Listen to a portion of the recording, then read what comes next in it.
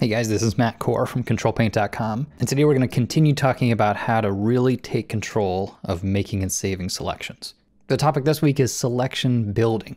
Now I know if you've watched the last video, I told you very clearly that the pen tool is the way to go. Gives you the most control. Well, with certain shapes, that's actually not the full story. Because if I were to try and make this shape, it's actually kind of a tricky pen shape to make. Probably it's not going to look perfectly circular. But if you really take a second look at the shape, you might see some basic primitive shapes at work. And in fact, the way that I would really start this is with a big circle and this other circle. Now you can see where the two overlap becomes negative space. So you're sort of using the red one to subtract from the yellow one. So let me actually do that with the yellow shape on its own layer. I can control click on that. That's just a big circle. And then if you hold down Control and Alt, or Option on a Mac, on the red layer's thumbnail, it subtracts that selection. So now the selection I have on a new layer is yellow minus red. And the result is this moon shape. So clearly making two circles, positioning them over top of each other, and then a couple keyboard shortcuts was a much faster way to reach this moon shape. And this yellow and red shape is actually something that we're going to see a lot. So let's jump into this document right here, which is a really precise image, but it's also flat. So I don't have any layers to help me select these really specific areas. But if I want to make this little semicircular ring around the gain knob, I don't know, a different color or lighter or darker, I need to be able to select it very carefully.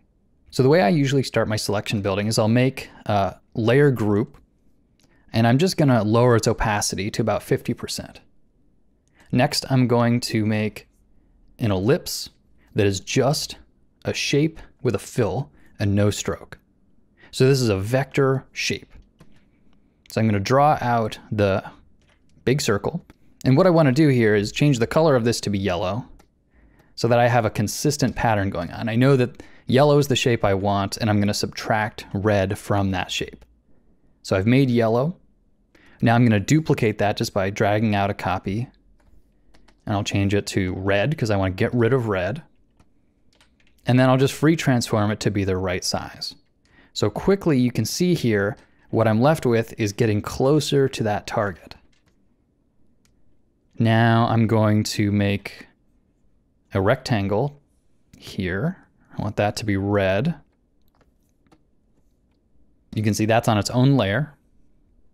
And I'm actually going to duplicate that and free transform it to make this last little gap. So if you have free transform active and hold down Control, you can just skew these, move each little corner point on its own.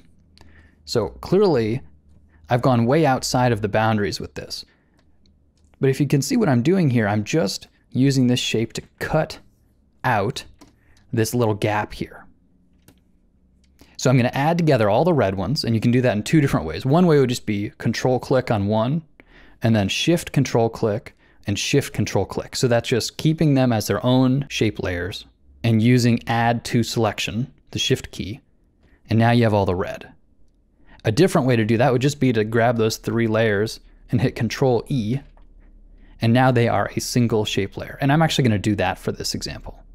So now I want yellow, Control click on yellow, minus red. Control Alt click on red. And there I have a tight selection. So I can hide all this and then do whatever I want. Here I'm just going to do an adjustment layer, and maybe I'll make the whole thing darker. Or I could make the whole thing lighter. So right now I've just isolated that area in the image, and then it becomes so easy to paint inside of it. So I'm going to speed up the footage on this one, but I'll show you it's a really similar process to get this big area. So I'm going to start with a rounded rectangle, and then once I have one of these individual shapes, I know there's multiple, so I can duplicate them out. And then I draw my circle on top as red. And then making my selection is as simple as Control click on yellow, and then I want to subtract red, so I Control Alt click on the red one. And there I've got my selection. Very precise, and now I can do whatever I want to it. So here I'll do darker and change the color. Or maybe lighter. So when you're building a selection, the pen tool is always a good approach. But sometimes an even better approach is to look for primitives and to look for combining different shapes together to quickly assemble a more complicated shape. I call it selection building, although I don't know that there's an official term for it. But I really encourage you to give this a try. Pull out an old image of yours that has precise shapes and try building some selections. This is going to seem abstract at first, but it's very powerful and worth learning. Thanks for coming to the site, guys.